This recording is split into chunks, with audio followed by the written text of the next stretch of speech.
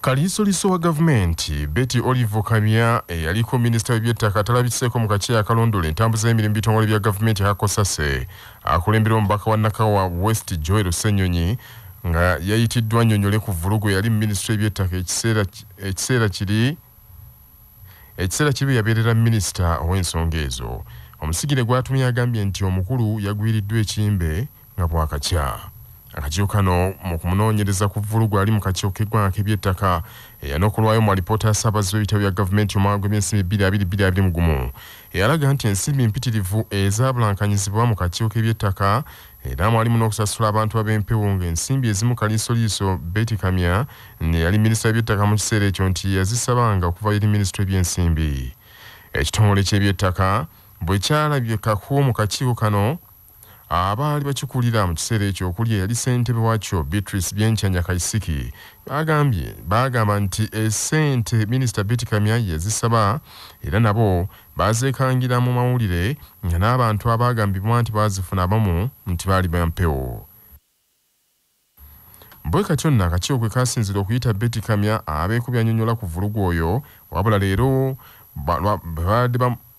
olwaleero lwabadde alina okugendayo ssentebe Joel Ssenyonyi ategeezezza ababaka banne nti afunye obubaka okuva eri muwala wa Betty Kamya nti omukulu yafunyemu ekisujjasujja nga bwakakya kwe kumuddusa mu ddwaliro. Ssenyonyi agambye nti yeewuunya nnyo kuba Kaliisoliiso yakedde ku paalamenti essaawa emu ey'okunkya okutendereza omutonzi ne babaka banne abalala olwalyoka agende mu kakiiko.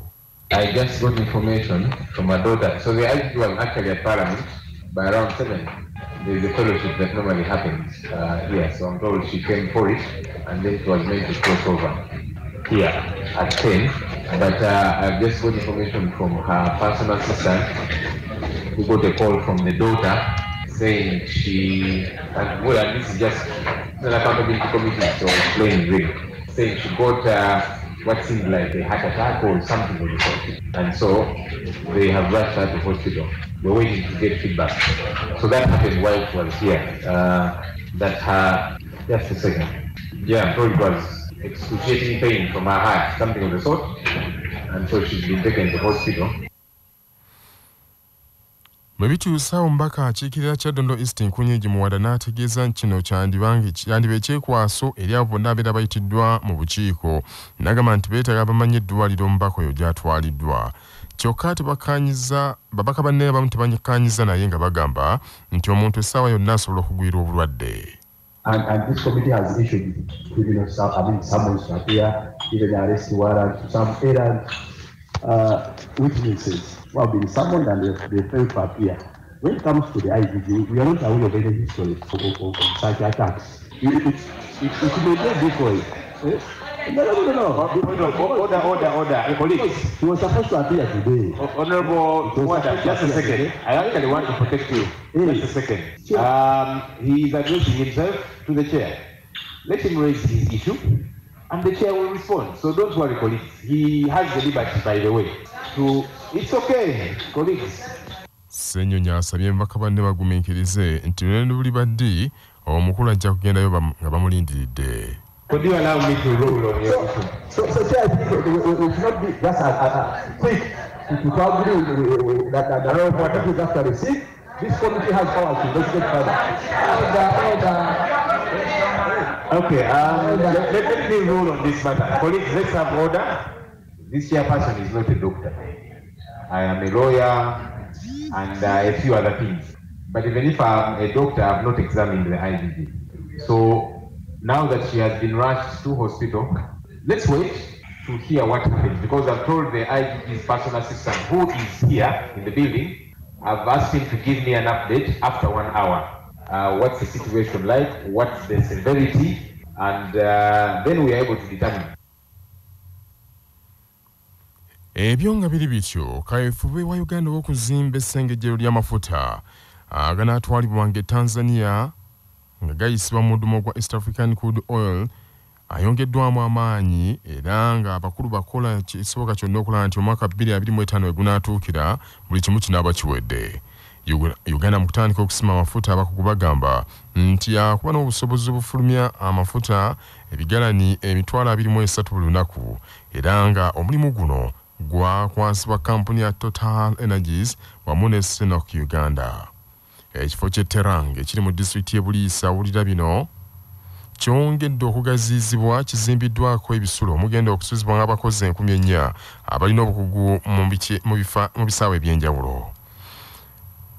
Wakati mu kugaziya mulimu guno eriyo bannansi b'eggwanga lya Bufalansa abalwanirira obutonde bw'ensi nga bakulembeddwamu Dominic Lassota abatadde akazito akamanyi ku Pulezidenti wa Bufalansa Emmanuel Macron ayimirize ekyokussa ensimbi mu pulojekiti y'okusima amafuta n'okuzimba omudumu gwa East African Crude Oil ogenda okuva e Buliisa mu Bunyolo okutuuka e Tanzania. Bagamba nti kino kigenda kuttattana obutonde bw'ensi si mu Uganda mukka wabula ne Africa yonna okutwaliramu. Mu kwogerako n'ekya Basso omwogezi wa minisitule y'ebyamasanyalaze n'obugagga bw'omu ttaka Solomon Muyita agambye nti Uganda okusima amafuta kigenda kiyamba okusituka mu byenfuna era n'asaba kampuni ezaweebwa omulimu gw'okusima obutatyoboola butonde bwansi nga abazze babulwanirira bwe boogera.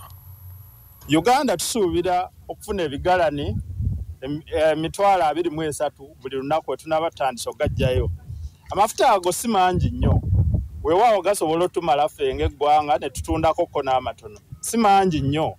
So nze nga mukulembeze w'eggwanga bw'azze agamba ebintu bino byonna bisobola otambulira wamu. Ffe ng'eggwanga tukyetaaga ensimbi nnyingi okulaba nga tutambuza ebintu bingi okukulaakulanya ensi yaffe. Ate katufunye omukisa nti amafuta twagatuuseeko era tulina abaagala ogagula. Kakati ensimbi ezinaava mu mafuta tuzeetaaga ng'eggwanga.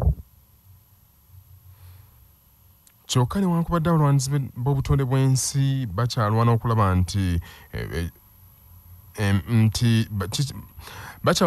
nti emirimu gyonna egikolebwa tegikosa bulamu bw'abantu. Enfuufu y'amaanyi ekyalabwako mu kyererezi kino ekiweza ebyalo 5 era nga yabulabe nnyo eri obulamu bw'abantu abaliraanyeewo aboolekedde okufuna endwadde ezitali zimu. Manya obuvuna obuddo obw'eddembe lyo tonyigirizibwa ddembe lyo ery'obwebange. Omuntu yenna okukola omulimu gw'obupunta ateekeddwa okubeera n'ennamba nga munnamateeka Magirani-Kazi bwe bwannyonnyola.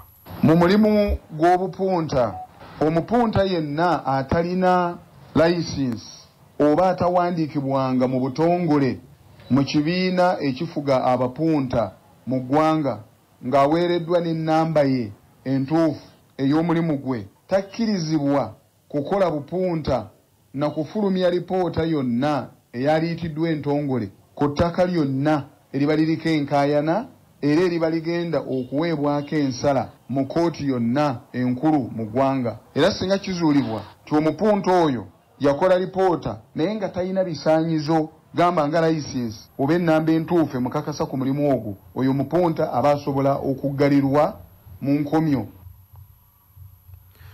Poliisi n'amagye we tujjidde ku mpewo nga bakyalemereddwa okujja Dr. Kizza Besigye mu mmotoka mwe yeggalidde e Kasangati era abasirikale n'ekyemisana bakikwatidde ku kkubo nga bakuuma Besigye. Omusasi waffe Sharifu Lukenge kalutuvire ku ntono. N'okutuusa kati abakwata mmundu bakyalemeddwa okujja Kanuwalini Smith Kizza Besigye ekifeefe mu mmotoka mwe yeeggalidde mu bitundu wano oba mu kabuga ak'e Kasangati bw'abadde ayolekera ebitundu ebya Kampala ng'ajjukiza abantu ku bbeeyi y'ebintu eyeekanamye nti balina okubaawo ne kye bakolawo. Emmotoka ya Besigye eri wakati kabangaliza agyetoolodde wabula akyagaanye okugiggula era nga n'ebizindalo byonna kw'abadde ayogerera baabikutudde dda ng'ono avumiridde abakwata mmundu nti alwanirira bo nti naye nabo balemeddwa okwerwanako wabula tebamuwuliriza wadde nga abadde abalangira ebisongovu.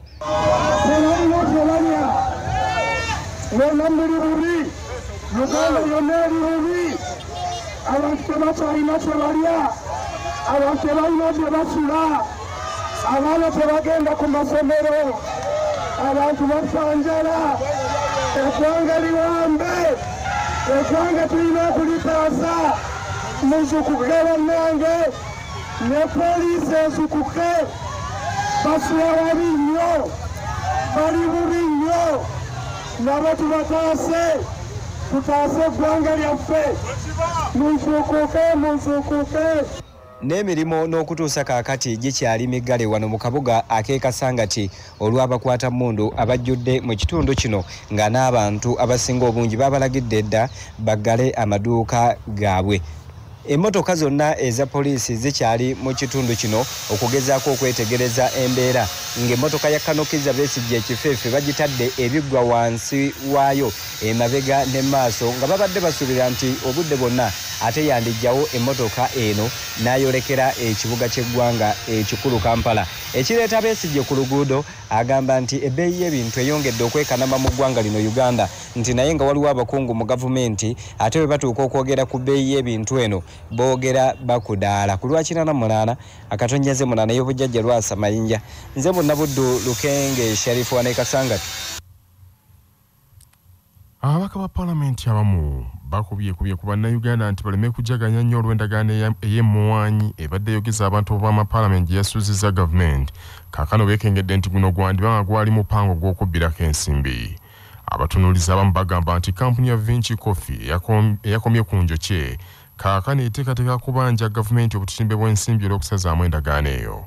Paalamenti olunaku lw'eggulo yakkaanyiza bukuyege nti endagaano eyo yali ya kifere kuba byonna ebyagiteekebwamu bimenya amateeka nga n'obuyinza bwa Paalamenti okusonyiwa omusolo bwawambibwa minisita w'ebyensimbi Matiya Kasaija. Omubaka wa Paalamenti omukyalo wa disitulikiti y'e Kalangala Helen Nakimuli agambye nti beeraliikirivu olw'omutiti gw'ensimbi Uganda zeegenda okufiirwa mu kuliira Vinci olw'endagaano Paalamenti eno gye yagobye. Nakimuli agambye nti guno gwandiba nga gwali mupango gwa kubbirako ssente abaakola endagaano eyo kuba baali bakimanyi bulungi nti terina lugendo era mu kyo nga bamanyi bulungi nti bannayuganda bwe banaagigoba mu buli ngeri yonna gavumenti erina okuliwa olwo bo bagaba n'obulindo bw'ensimbi.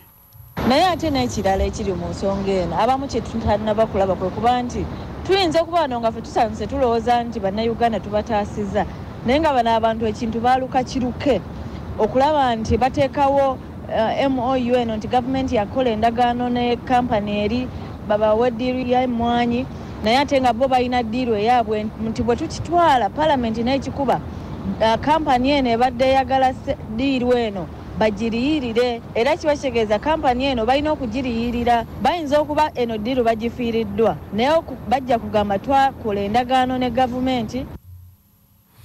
Endagaano ez'ekimpatiira nga zino zize zifiiriza Uganda obulindo bw'ensimbi. Kinajjukirwa nti gavumenti bwe yasazaamu endagaano gye yali ekoze ne munnamagye Brigadier John Mujenyi okuddukanya akatale k'ewa Kiseka mu 2011 yamaliriza emuliridde obuwumbi 14 bulamba. Amawulire g'ebyemizannyo mu mawulire gaffe agakya Basafama gakutuusibwako Modernity amajani agalimu eddekende omuli aga kisubi tangawizi ne vanira. Wanywedde kacayi ka Modernity akawoomu gasange mu maduuka ne supermarket zonna. Modernity, your best choice. Omutendesi wa ttiimu y'eggwanga y'omupiira ogw'okubaka the She Cranes Fred Mugerwa alangiridde ttiimu y'abazannyi 30 egenda okutandika okutendekebwa nga yeeteekera empaka za Commonwealth ez'omwaka guno. Ttiimu eno erangiriddwa ku kitebe kya Netball Federation World Kampala era kapiteeni wa ttiimu eno Peace Proscovia yalangiriddwa kuba kapiteeni wa kumyukibwa Joan Nampungu. Abazannyi abalala ye Nasanga Shadia, Rachel Nanyonga, Jessica Achan, Stella Oyela, Gatako Lilian Agio, Mary Numba, Nasaka Shakira, Nakanyike Shakira, Namutebi Rose, Nambirige Sandra n'abalala. Ttiimu yakutandika okutendekebwa nga 25 omwezi guno mu kisaawe ky'Ekamu kya Community Sports Center.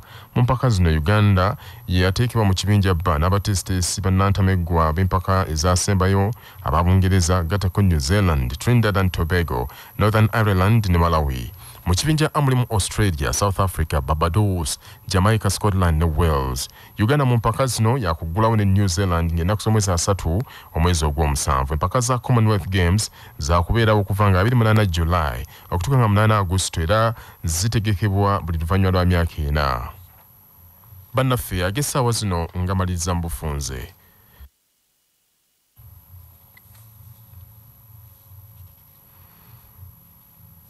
Kaweefube ow'okuzimba eddongoosezo ly'amafuta ga Uganda akagenda okutwalibwa ng'Etanzania okuyisibwa mu mudumu ayongeddwamu amaanyi okulaba nti we tunaatuukira mu mwaka 2025 buli kimu kinaaba kiwedde. Kaliisoliiso wa gavumenti Betty Kamya eyaliko minisita w'ebyettaka talabiseeko mu kakiiko akalondoola entambuza y'emirimu bitongole bya gavumenti hakosase era kitegeezeddwa nti aweereza obubaka ng'ategeeza nti agwiriddwa ekimbe olwaleero ng'abadde yeetaagibwa abeeko byannyonnyola ku bya ssente ezaabulankanyizibwa mu kitongole ky'ebyettaka. Abaka ba Paalamenti abamu bakubye ku bannayuganda nti baleme kujaganya nnyo olw'endagaano y'emmwanyi ebadde eyogeza abantu b'amapaalamenti gye yasuuzizza gavumenti bo beekengedde nti guno gwandibanga gwali mupango ogw'okubbirako ensimbi z'abannayuganda. Ge mawulire ag'essaawa zino mwebale nnyo okuwuliriza.